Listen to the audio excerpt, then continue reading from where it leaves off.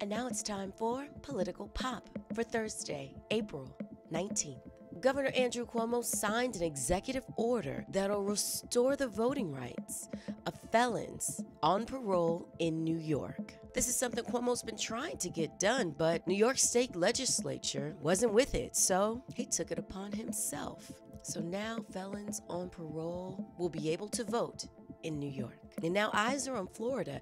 In November, they'll get to decide whether felons there will also get their voting rights back. Currently in Florida, you need approval from the state government, and reports show that it rarely ever happens. Well, if in November enough Floridians vote in favor, more than 1 million people could have their voting rights restored. I'm DanellaNOW, and that was your Political